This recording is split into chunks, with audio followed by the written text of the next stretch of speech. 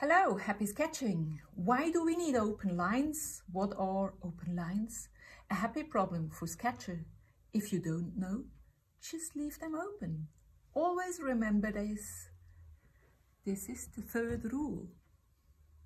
Here is Rembrandt again. You will find this principle everywhere.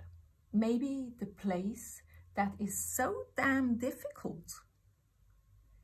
Teeth in the mouth, the chin, where is the ear? Where's the ankle? It's just left blank. That's it? Or no? Yes, a few more words. With open lines, the object is not constricted and not formulated in a conclusive way. It is precisely this non-finito that has its appeal because our perception works like a permanent comparison. Our brain creates numerous schemata over the times of everything. The viewer constantly compares this image information, then standardizes and remembers it in order to be able to perceive it more quickly in the future. In other words, our brain works in advance. Let's take the example of a Mickey Mouse. Our task is now that you sketch a Mickey Mouse. So just the head, that's enough. Imagine a Mickey Mouse head, exactly. Do you have the picture in your brain? Then take a pencil and draw it. Oh no, don't cheat, don't Google, just a Mickey. Otherwise, the experiment would be pointless. You know that, how a Mickey Mouse looks like.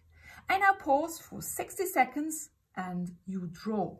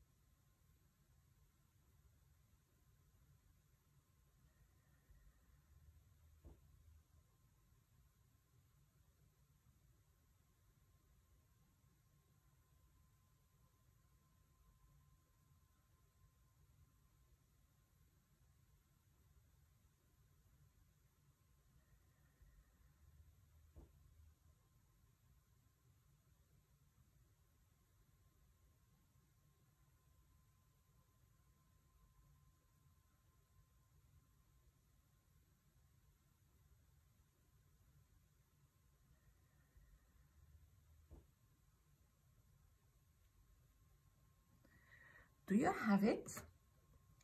It was admittedly a bit mean, because I already knew that you'd gone from feelings, great, yeah, a Mickey Mouse, I know him well, I'm sure I can sketch it, to, ooh, this is very difficult to sketch a Mickey.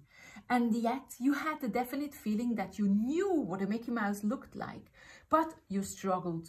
You didn't even know the smallest details. How do you do the ears and the hairline? Something like this and this, but